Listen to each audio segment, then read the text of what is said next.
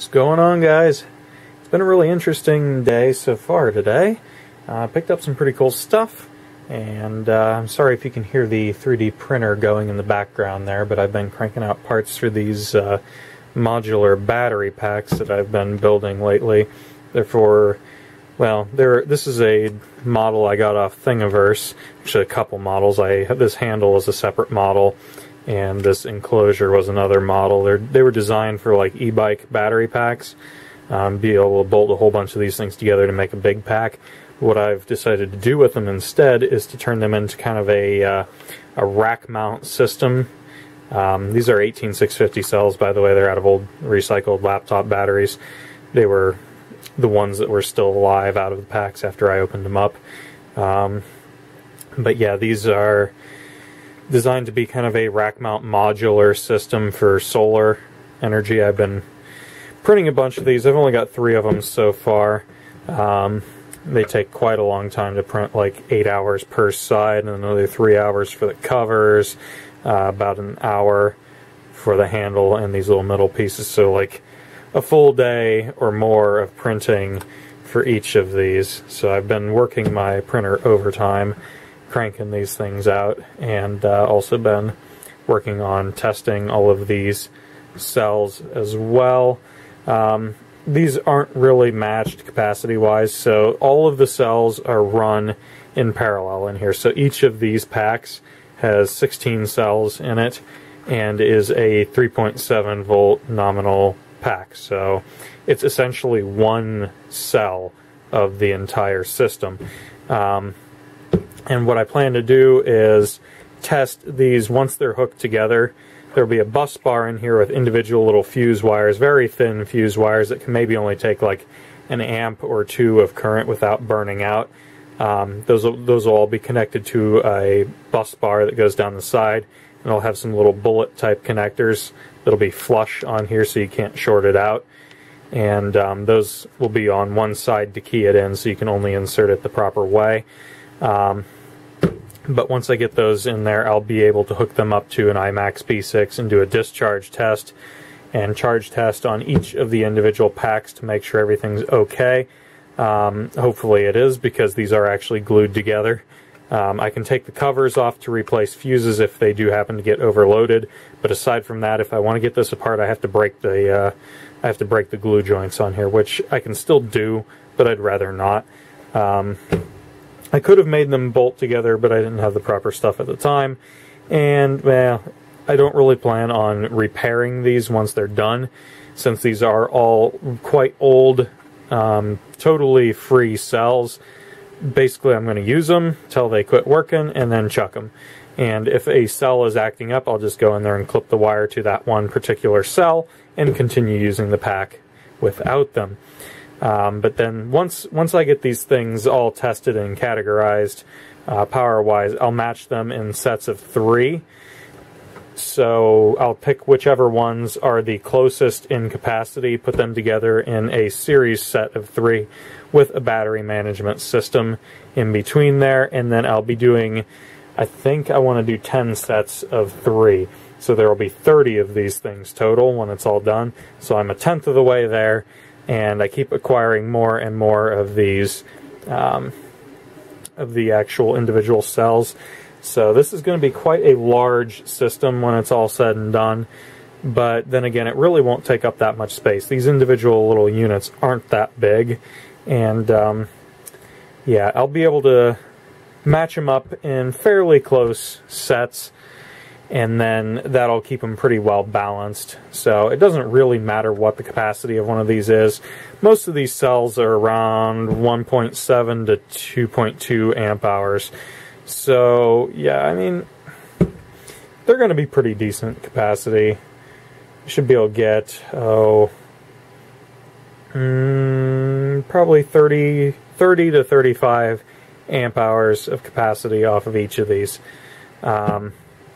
And multiply that out by your voltage times 30, and that'll give you how many watt hours or kilowatt hours. I think I calculated out to be several kilowatt hours, all said and done, which is a pretty good sized battery. I mean, that could run a lot of the things in my house for several hours. I want it to be essentially an emergency backup system, because these can stay charged for a very, very long period of time if you have no power, unlike lead-acid batteries that require a constant charge on them. You can charge these up and then disconnect them, and they will stay charged for, I don't know, months at a time without really having to do a maintenance charge on them.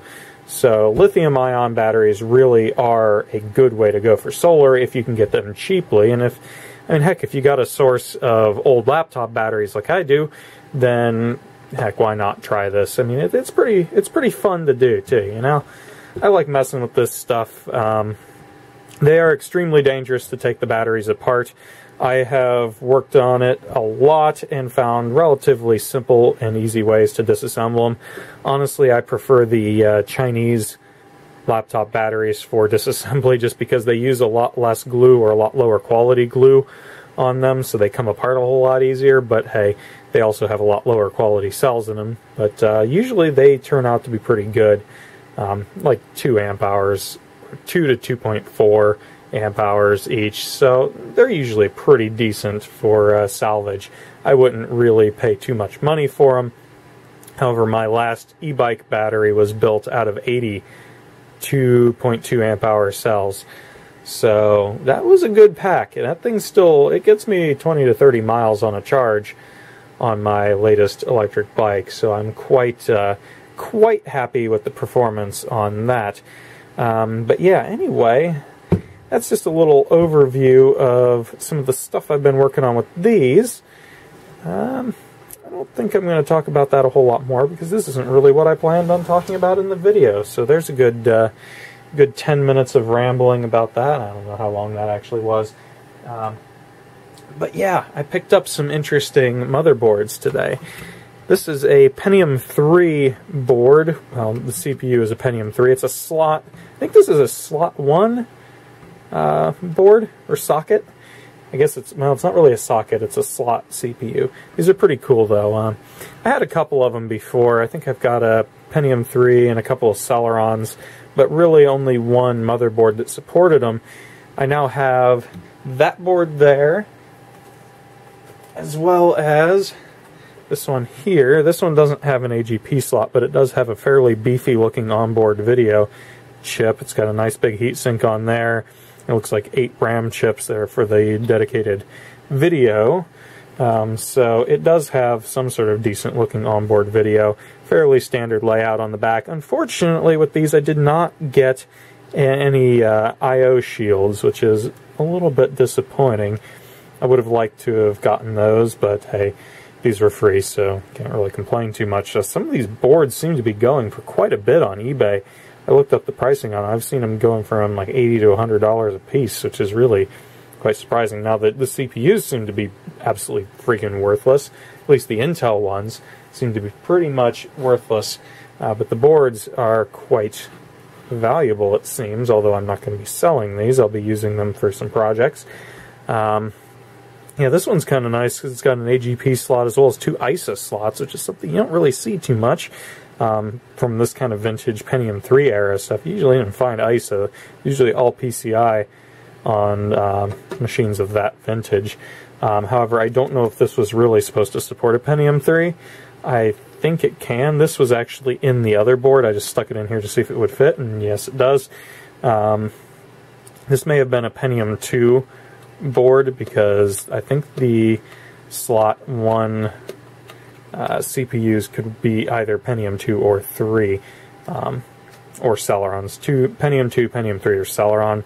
I mean, don't quote me on that. I'm not 100% sure, but I know I have a board that can support Pentium 2s and Pentium 3s, which is kind of rare.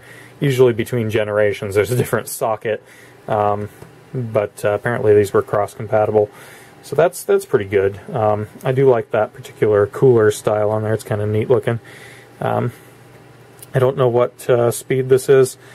I see 450/512, so it could be a 450 megahertz 512 kilobytes of cache, is what my guess is. That would make sense. It says right up here. I don't know if you can see that. There we go. Yeah. I'm going to guess this is a 450 megahertz Pentium 3.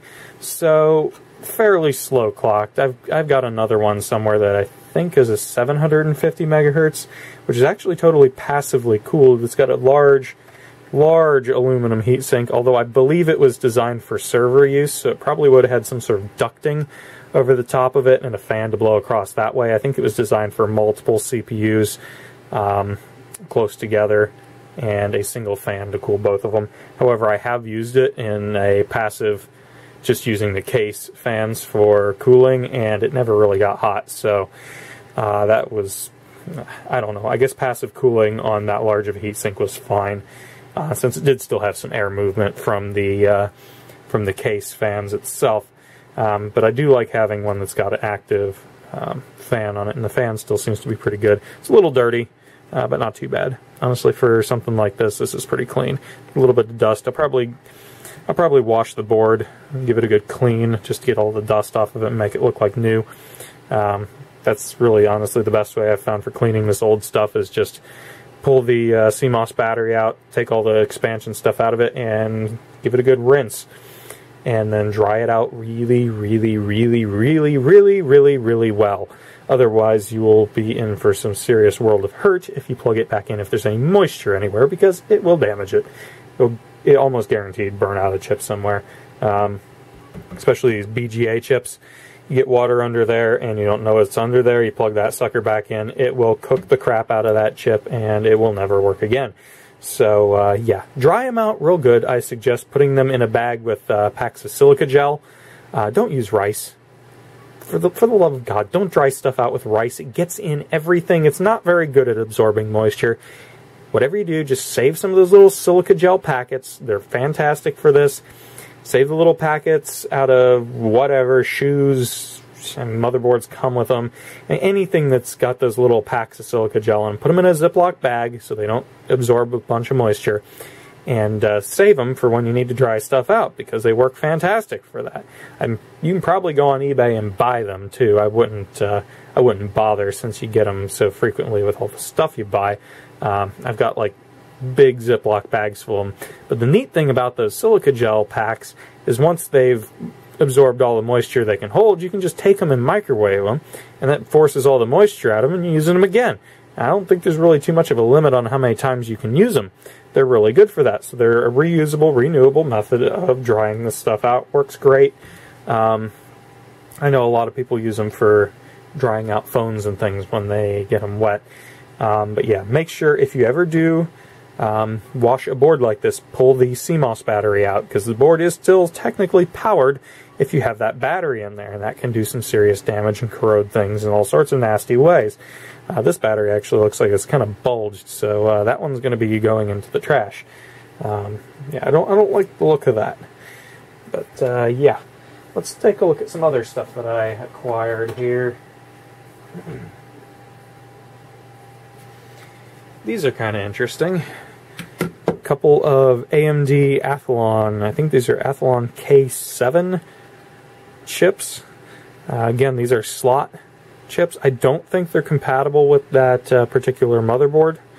And I believe there's supposed to be a heatsink on this side of them with probably some sort of fan arrangement. I believe these are a like 700 megahertz or 750 megahertz processor, and these things sell for a surprising amount on eBay. I looked them up and they're like 50 to 60 bucks a piece for these. Usually a lot more if they have the fan and heatsink assembly. So yeah, they're pretty interesting little chips. Big aluminum plate on the back, which is kind of neat. It looks like there was a thermal pad here of some kind, so I'm going to guess it looks like the original heatsink probably would have clipped into these notches here somehow. Not entirely sure how that would have hooked on. But yeah, these are a really neat kind of package. They remind me of some sort of ROM cartridge or something from an old video game, like a NES or Super Nintendo game cartridge. Kind of neat. They also have these little locking clips up at the top. Looks like you can push them in and they stay locked back. Insert them and then push them back. Oop. Yeah, so that's pretty cool. They're a neat package. They're worth a fair bit. I'm not going to sell them either, though. I'm going to keep hold of all this stuff, because I think if I can find a motherboard and cooler for these, I'd like to make a build with these processors. I'm kind of interested in older AMD stuff, because you just don't see it as much as older Intel processors. The AMD stuff isn't as common, at least as far as what I've been able to find. I have only a couple of vintage AMD processors, but just oodles of old Pentium 2 and Pentium 3 stuff. So yeah, these are about, I would imagine, Pentium 3 era, since, oh yeah, copyright 1999 it says here on the side. So yeah, these would be from about the same period as the Pentium 3 processors. I don't know how they compare performance-wise. You can't just compare clock speeds, and these are clocked higher than the Pentium 3 I've got over there, but something tells me they probably don't perform as well as a similar clocked Pentium 3. Let's see, I got another motherboard here. It's actually boxed. It's first main board, so it's a cheap board. Yeah, this looks like it's an AMD board. What I found kind of interesting is the previous owner kept this little AMD CPU box, which is pretty cool. Looks like an Athlon chip of some kind in here. No idea what kind it is. Yeah, I know I'm touching the pins. Whoop-de-doo. Probably won't hurt it. Yeah, it's an Athlon here. Copyright 1999, so similar vintage to those other Athlons. I do not know what the clock speed is on this. I don't see any sort of markings to distinguish what that would be, so I'll have to power that up and see what it is. But the board itself looks to be in fairly good condition. It's got a couple bloated capacitors down here. There's one right there and one right there. I can rip those out and put some new ones in, no problem. The rest of the caps actually look to be pretty good. We do have one ISA slot on here, which is again kind of rare, because by that time ISA was getting pretty darn outdated. Yeah, this looks like a fairly nice board. It is a, it's not DDR RAM, it's, oh crap, what was, crap, I can't remember what that was, what the name for that RAM is. I don't know, I've got a bunch of it. It's like PC-133, but, oh, not Sims. Oh well, I'll remember that, I'm sure, when I'm editing this. And I probably won't bother to put in an annotation because everybody knows what I'm trying to remember. And normally I do. But yeah, fairly standard layout on the back here. Matter of fact, I believe it's identical to those other two boards. We do have some sort of onboard audio. It's probably... oh, that's probably our audio chip down there. Looks like a VIA chip. I didn't know VIA did audio, but either that or it's somewhere else on here and I'm missing it. But I'm going to guess that VIA chip down there is our onboard audio, which is a bit annoying because I don't know if I'll be able to get drivers for that. I'll probably have to put in a different sound card if I want drivers. Something I do notice is it's got a fair few fan headers. It looks like it's got 3 different fan connectors. Hopefully those are speed controlled. A lot of these older boards I know only have a CPU fan header, which is a little annoying because that means you got to run all your other fans at a static speed, which I guess that's fine if they're just a case fan, move a little bit of air. With a lot of this older stuff, it's not really putting out that much heat anyway, so hey, I mean, whatever. I mean, it works. Let's see if there's anything else in this box. I didn't actually look in here. Doesn't look like it. I think it's just... Yep, just the cardboard, so, yep, nothing else in there. Anti-static foam, and that's it.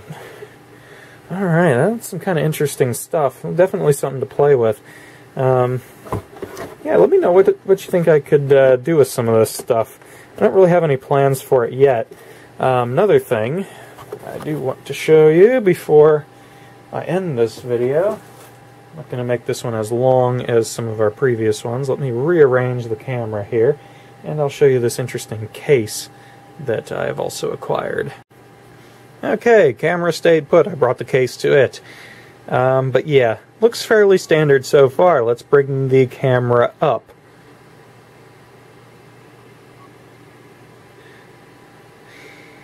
Yeah, this is one tall case. Yeah, what you're looking at are 6 5 1/4 bays. I do have the covers for all but one of them. I took them out because what I plan to do with this is relocate my server to it. This is a server case, and it has 2 kind of individual compartments. It's got the upper portion with the 5 1/4 bays and the lower portion that supports the motherboard. There looks like there's 2 80mm fans in the back. I hope those are still good.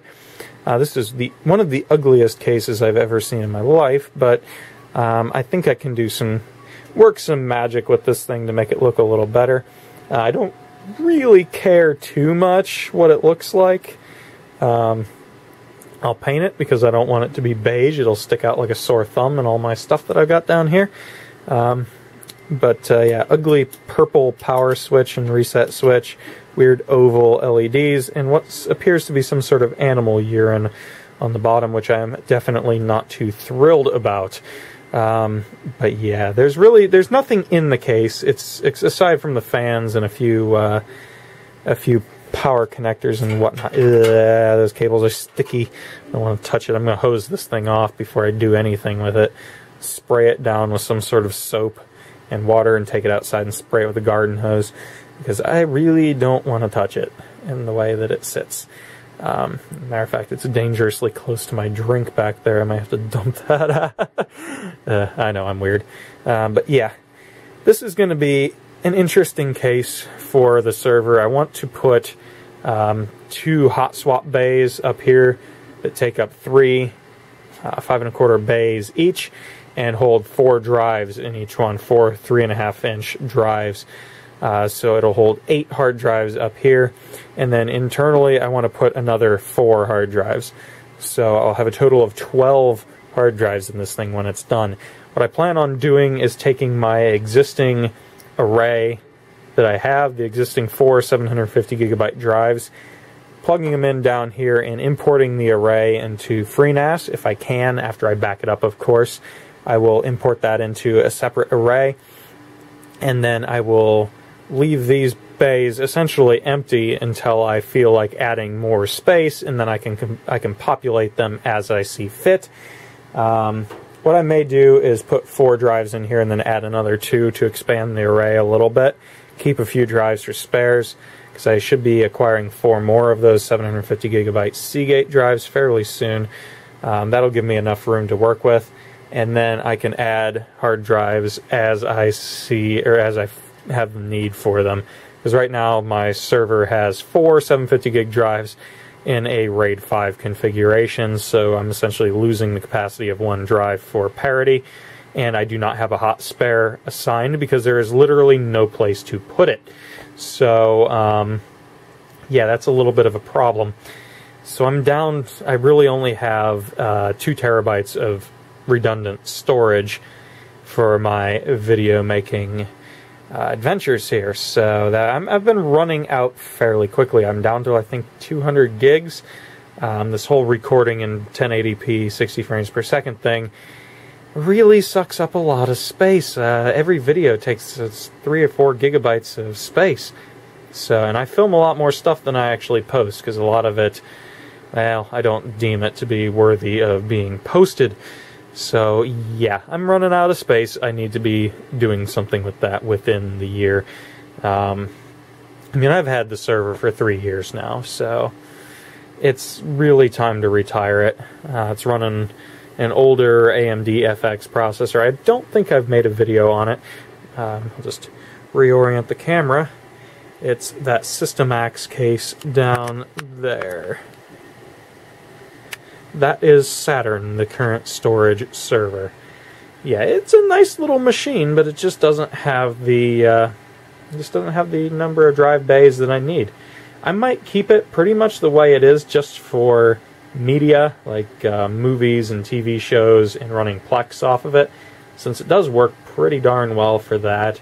And I really don't see myself needing more than 2 terabytes of space to run all my Plex content. So that might just turn into a media server, and this here, the new case, may turn into the video production server. So we'll just see how that all goes. I'm really not sure where I'm going to put this thing. Honestly, it may go on top of my video editing rig over there. Ah, focus, you fuck. Alright. Move the camera over so you can see it. Yeah, that sucker back there, the Corsair 750D, that is my main video editing PC. It's pretty old hardware, but it works, and yeah. It's first gen Core i7 950, I want to say. Pretty old hardware, but hey, it gets the job done. It renders videos quickly. It's stable. It's reliable, which is more than I could say for my FX 8350 build. I still have it. I just don't use it. Matter of fact, that board in the 8350, I don't know. I'll probably swap out the 8350 with a lower powered FX chip. And that might be what powers this machine here. Either that, or I'll get an inexpensive AMD CPU motherboard combo from Micro Center. Just because they have good deals on that stuff, I might slap a cheap quad-core FX chip in here, or potentially even like a A-series APU. It'd be pretty much whatever the cheapest motherboard I can get at the time that has as many SATA ports as I can find. That way I don't have to have as many SATA cards in here, because I know I'm going to have to install some expansion cards to add in more ports, because hardly any board... The only board I have that supports 12 SATA ports is the one in that 750D over there. That board is an ASRock Extreme 6.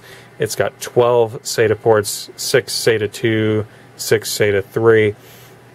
Really versatile board. It's got 6 USB 3 ports. It supports 4 on the back, 2 in the front. It's just a really, really solid, upgradable, expandable board. Heck, that thing even has IDE and floppy connector. It's got like all the legacy I/O as well as all the modern stuff. So it's a really good kind of just a general use board. I really, really love it. That chip is plenty powerful enough. The 950, I think, is a 3 GHz quad-core hyper-threaded chip. I've got 12 gigs of DDR3 RAM in there. I can easily expand it to 24 if I want. Just a really excellent system. I love it. I eventually want to put an SSD in it because I've just got a 1 terabyte hard drive in there, but that's not really necessary at the moment. But anyway, let me know what you think about all this stuff. I've got some work to do. This case is going to need a lot of work to be usable. I want to paint it probably just black. Nothing fancy. But yeah, let me know what you think, guys. And until next time, take it easy.